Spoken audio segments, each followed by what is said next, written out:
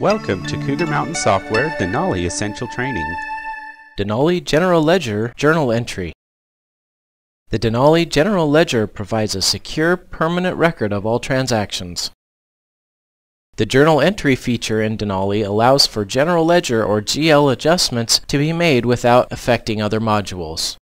It is very important to keep in mind that journal entries will not appear in any other modules. These will only affect GL. To begin an entry, create a new batch for each set of transactions. Multiple adjustments can be made in the same transaction as long as they all have the same date. Different dates require different transactions but can be in the same batch. The batch setup screen is where a recurring batch can be created as well. Once the batch has been created, the transactions can be entered. Select the desired date for the transaction being created. This determines the date that the transactions will appear on the audit trail and in which fiscal period they will show on other reports. The reference number will be predefined by the module. This is the next number in the existing sequence created by Denali.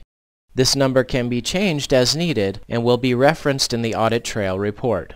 The description field is a brief way to easily identify the reason for the journal entry. This will also appear on the audit trail report. Enter the appropriate GL account. The Apply As field will default to a debit or credit entry to the account based on the account class. Enter the amount of the entry being made. A detail line description can also be entered here and can be more specific than the transaction description. Enter the subsequent entry details in the same way. Journal entries must always balance credits and debits.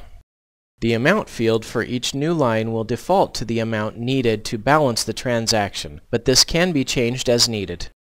The totals will show if the transaction is in balance. The difference field should be $0 when the transaction is complete. The transaction can then be saved. After all desired transactions have been entered and are in balance, use the Edit report to confirm that all transactions are correct prior to posting. Correct any entries as necessary.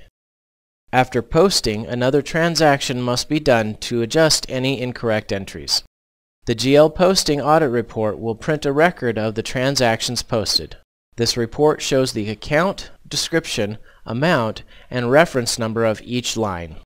In this way, journal entries can be used to make changes that only affect the general ledger.